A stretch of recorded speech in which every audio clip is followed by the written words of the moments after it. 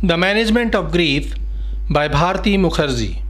Characters, Summary, Analysis. Hello and welcome to the discourse. The Management of Grief is a short story by Bharati Mukherjee that was published in her short stories collection titled The Middleman and Other Stories in 1988. The Management of Grief is a fictional story based on the 1985 bombing of Air India Flight 182, in which all the 329 people aboard, including 268 Canadian citizens, 27 British citizens, and 24 Indian citizens, lost their life. In 1987, Bharati Mukherjee and her husband Clarke Blaise wrote an investigative book on the same aviation tragedy that was titled The Sorrow and the Terror, The Haunting Legacy of the Air India Tragedy. Despite the majority of the victims of the aviation tragedy of 1985 being Canadian citizens, the government of Canada declared it a foreign tragedy. In The Sorrow and the Terror, Bharati Mukherjee blamed Canada's official policy of multiculturalism, which ostensibly encourages tolerance and equality but effectively fosters division and discrimination across racial boundaries. The Management of Grief is a short fictional story based on the same incident. Characters of The Management of Grief. Shaila Bhave is the protagonist and narrator of the story. She is a 36 years old immigrant married woman living in Toronto, Canada, who gets the news of the Sikh terrorist attack on Air India Flight 182. She learns that probably all the 329 people aboard the plane died during the terrorist attack. Her husband Vikram and two sons Vinod and Mithun were on that plane. In shock, anxiety, grief, and fear, she takes Valium while facing the situation. Kusum is another Indo-Canadian lady, a neighbor and friend of Shaila, whose husband Satish and younger daughter were also on the same plane. While Kusum is more traditional and rooted in Indian culture, her elder daughter Pam is a westernized girl who holds no values of Indianness. Naturally, Pam isn't close to Kusum and blames her for favoring her younger sister who is more traditional. On the other hand, Pam is closer to Shaila. Dr. Ranganathan is a renowned electrical engineer working in Montreal who too lost his entire family in the attack. Judith Templeton is a Canadian government official social worker who is unaware of the political nuances of the Indian diaspora. She asks the help of Shaila to communicate with the relatives of those who were killed in the attack. Summary of The Management of Grief. The story begins as Shaila Bhave and Kusum are sitting on the staircase of Shaila's split-level house, holding hands. Both women are nervous and shocked. They recently heard the news about the air bombing of Air India Flight 182. Initially, they do not know how much about what exactly happened. However, Shaila's both sons, Kusum's younger daughter, and the husbands of both women were traveling on the same plane.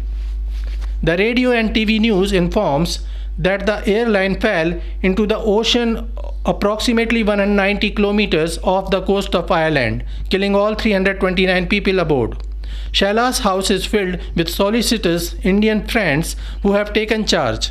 The women are in the kitchen making tea, and the men and boys are tuned to different radio and TV stations and relaying the latest news and developments. It appears that irrespective of their geographical position, they are in India. Shaila is known as a strong-willed woman who is beyond the initial conflicts of immigration and has settled well in Canada. She doesn't consider herself Indian anymore but recognizes herself as Canadian in all senses. However, the news of the death of her husband and both sons is too much for her to bear. Thus, she takes Valium to maintain a stable appearance, but inside she feels tensed and ready to scream. The boys murmur that it was a Sikh terrorist attack. Shaila is deeply hurt by knowing this. Her family left India to lead a peaceful life. She laments, "We who stayed out of politics and came halfway around the world to avoid religious and political feuding have been the first in the world to die from it." Kusum, on the other hand, is too disturbed and fails to show her disappointment in having lost her younger daughter, whom she preferred more. Her elder daughter is Pam, who is a westernized girl. Pam works in McDonald's, preferring Wonderland to Bombay, dating Canadian boys, hanging out in the mall, and wearing tight sweaters. Her relationship with Kusum is too strained. However, Pam gels with Shaila well, as both are more Western than Indian. In her despair, Kusum tells Pam, "If I didn't have to look after you now, I would hang myself." Pam gets deeply hurt by that remark and says to Shaila, "You think I don't know what Mummy is thinking?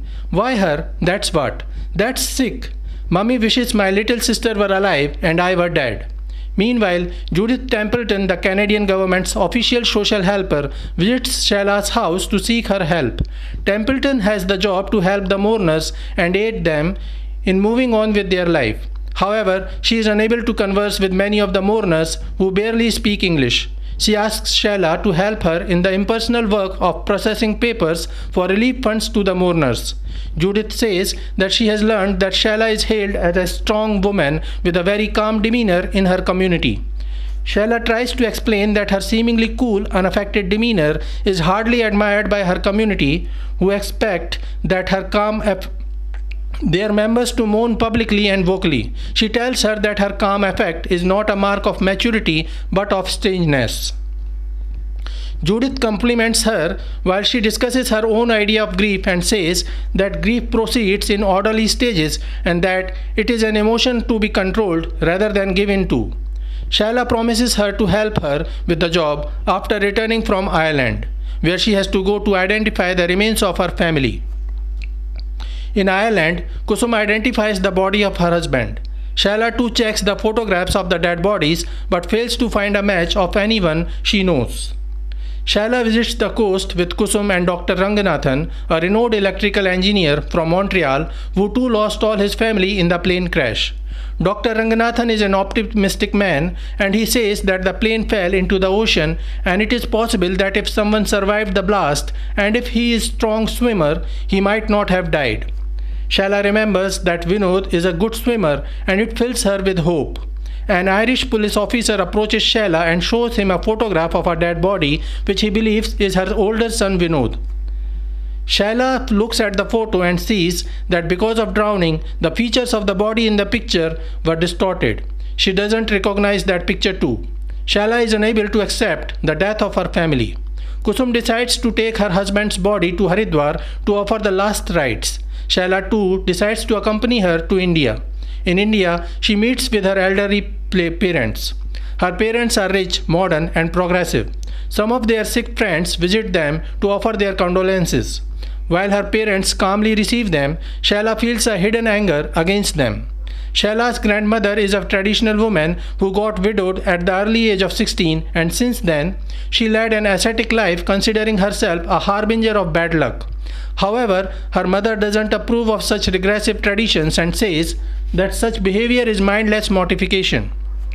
Shaila observes that many widows and widowers of her age are being matched with new spouses.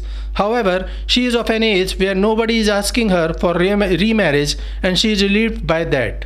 Shaila's family decides to take her on a tour of India to visit various Hindu temples and shrines so that she may get some diversion. In a deserted Himalayan temple, Shaila has vision of her husband. He tells her, "You must finish alone what we started together." Knowing that her mother is a practical woman with no patience with ghosts, prophetic dreams, holy men and cults, Shaila tells her nothing of the vision but is spurred to return to Canada. Shaila maintains a connection with Kusum and Dr. Ranganathan and learns that Pam is planning to leave Toronto for California to do modeling work or open a yoga-cum-aerobics studio in Hollywood with the money of her insurance father. Kusum decides to sell her home in Canada and decides to move into an ashram in Haridwar. Shaila doesn't approve of this and says that it is like running away from reality. After returning to Toronto, she maintains a good relationship with Dr. Ranganathan, who continues to be a source of comfort for Shaila. Both have not remarried and he calls Shaila twice a week from Montreal. He considers himself and Shaila as relatives, joined together by race, culture, and now this mournful event. He takes a new job in Ottawa but cannot bear to sell his house in Montreal that he turns into a shrine of his late family. Judith visits Shaila again and informs her about her progress with the Canadian Indian mourners. She says that these people are in the second or third stage of their grief, which she calls depressed acceptance. Judith asks Shaila to accompany her to a particular old couple who barely speaks English and cannot understand her. She says that the old couple is too stubborn and is not ready to sign the papers for relief. She further informs them without signing the papers, they won't get any money which they already lack. Shaila is willing to help, but then she learns that the couple is sick and says that they may not listen to her because she is a Hindu. Judith insists that their Indianness is enough connection. As they reach the apartment, Shaila feels as if she has visited some old part of India and she doesn't like it. She sees women in saris waiting for a bus and it reminds her of Bombay. Anyhow, she visits the house of the old sick couple with Judith. Shaila explains that if they sign the documents, the government will give them money, including airfare to Ireland to identify the bodies. The husband emphasizes that God will provide, not the government, and the wife insists that her boys will return. Shaila fails to convince them and returns after thanking them for the tea. Judith gets exasperated and complains about Indian mourners. She says that the next woman whom they had to meet is a real mess. Suddenly, Shaila feels that she doesn't wish to continue with Judith and takes her leave. She says that everyone has their own way of grief and it cannot be formulated in Judith's style textbook approach to grief management. Shaila continues her quiet and joyless life in Toronto. She sells her big house at a profit and buys a small apartment. Kusum continues to write to her and informs her that she has seen her daughter's reincarnation in a Himalayan village. Dr. Ranganathan continues to call her twice a week. One day, he informs that he has sold his house in Montreal and has shifted to Texas, America, where he wishes to tell nobody about his previous loss and grief. One day, Shaila goes to the mall for shopping and while walking back to her new home with the package of things she bought, she sees a vision of her family for the last time. Her husband tells her, "Your time has come, go be brave." Shaila leaves the package on a nearby park bench and continues walking aimlessly while feeling the freedom that she just gained from the unproductive attachment to her husband and son's spirits. She is not clear where this new life will take her, but she is determined that she will mourn no more. So this is it for today. We will continue to discuss the history of Indian English literature. Please stay connected with the discourse. Thanks and regards.